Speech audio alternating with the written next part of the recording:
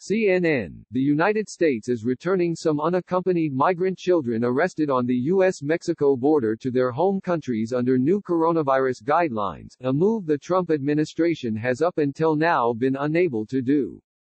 Earlier this month, at the direction of the Centers for Disease Control and Prevention, the Department of Homeland Security began suspending entry of all migrants seeking to enter the U.S. without proper travel documentation, for both the northern and southern border. Migrant children arrested by Border Patrol without a parent or guardian were initially exempt.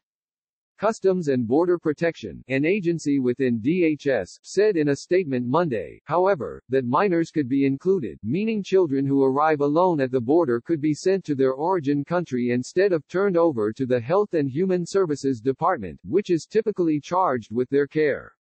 When minors are encountered without adult family members, CBP works closely with their home countries to transfer them to the custody of government officials and reunite them with their families quickly and safely, if possible, CBP said in a statement to CNN, noting that there are exceptions, like if an agent suspects trafficking or sees signs of illness.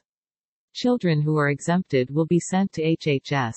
The Trump administration has been trying to deport unaccompanied children from non-contiguous countries shortly after arrest, arguing that the system encourages illegal immigration and the exploitation of children. Those attempts, though, have been unsuccessful. The Trafficking Victims Protection Reauthorization Act dictates how migrant children who arrive alone are to be handled. But against the backdrop of the coronavirus outbreak, the administration is trying to move forward with some of its most restrictionist policies that have struggled to be put into practice, including the quick expulsion of unaccompanied children. Over recent days, HHS noticed a drop in referrals from DHS, which takes children into custody before turning them over to HHS. HHS funds a network of more than 100 facilities, where migrant children who arrive to the United States without a parent or guardian are provided care until they are released to a sponsor in the country. Until this last week, we really hadn't seen anything that was inconsistent with patterns, an HHS official told CNN.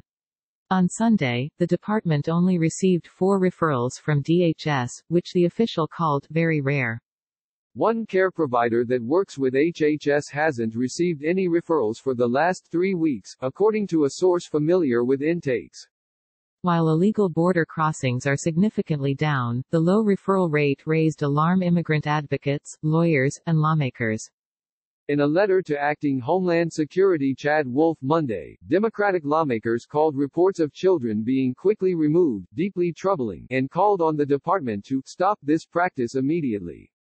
We have an obligation to ensure the health and safety of these children, wrote Sens. Dianne Feinstein of California and Dick Durbin of Illinois, along with Reps. Jerry Nadler of New York and Zoe Lofgren of California. Children do not have to be put in harm's way to protect us from the coronavirus pandemic, they continued. DHS has the ability and capacity to protect both these children and the public.